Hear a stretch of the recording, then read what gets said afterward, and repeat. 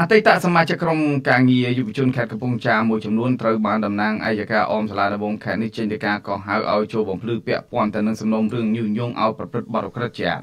កាលពីថ្ងៃទី28ខែសីហាឆ្នាំ2019តំណាងអัยការអមសាលាដំបងខេត្តកំពង់ចាមលោកហាក់ហ៊ាន់បានចេញដីកាកោះមួយដោយបង្គាប់ឲ្យអតីតសមាជិកក្រុមការងារយុវជនខេត្តនេះគឺលោករិនរតនៅរស់នៅភូមិអណ្ដូង2ឃុំព្រះអណ្ដូងស្រុកស្ទឹងត្រង់ចូលទៅកាន់តុលាការនៅថ្ងៃទី19ខែកញ្ញាជាកំហិតពាក់ព័ន្ធនឹងសំណុំរឿងញុះញង់ឲ្យប្រព្រឹត្តបទឧក្រិដ្ឋជាអាត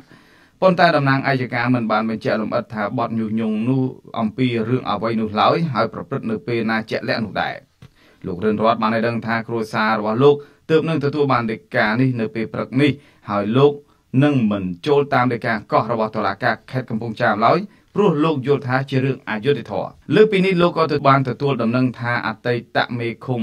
បុកខ្នុលស្រុកចំការលើរបស់គណៈបកសង្គ្រោះជាតិម្នាក់ឈ្មោះហ៊ុនសុកគង់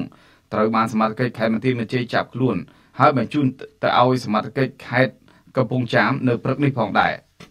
យ៉ាងនេះក្តីគណនី Facebook របស់លោករិនរតនៅថ្ងៃនេះបានបញ្ជាក់ថាឲ្យតែសកម្មភាពប្រឆាំងនឹងលោកហ៊ុនសែនគឺត្រូវតែទទួលបានដីកាកោះពីតុលាការតែម្ដងប៉ុន្តែលោកថាដីកាកោះនេះនឹងអស់សុពលភាពនៅត្រឹមថ្ងៃទី9ខែវិច្ឆិកានៅពេលលោកសំរងស៊ីជួបប្រទេសវិញទិន្នន័យរបស់គណៈបកសង្គ្រោះជាតិឲ្យដឹងថាមកទល់នឹងពេលនេះមានសកម្មជននិងមន្ត្រីគណៈបករបស់គណៈបកសង្គ្រោះជាតិចំនួនជាង20នាក់ហើយត្រូវបានចាប់និងឃុំខ្លួនពាក់ព័ន្ធនឹងការបញ្ចេញមតិរបស់ខ្លួនយុទ្ធនាការបង្ក្រាបលើសម្លេងបកប្រឆាំងឥតឈប់ឈរនេះក្រោយពេលដែលលោកហ៊ុនសែនធ្លាប់ប្រកាសពីគម្រោងកំទេចរចនាសម្ព័ន្ធរបស់គណៈបកសង្គ្រោះជាតិឲ្យអស់ដោយមិនឲ្យក្រុមនេះមានលទ្ធភាពចូលរួមការបោះឆ្នោតនៅឆ្នាំ2022ឬ2023ខាងមុខនោះឡើយ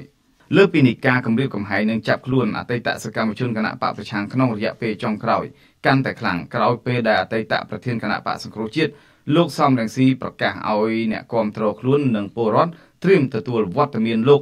នៅថ្ងៃទី9ខែវិច្ឆិកាដោយថាដើម្បីមកដណ្ដើមអំណាចពីលោកហ៊ុនសែន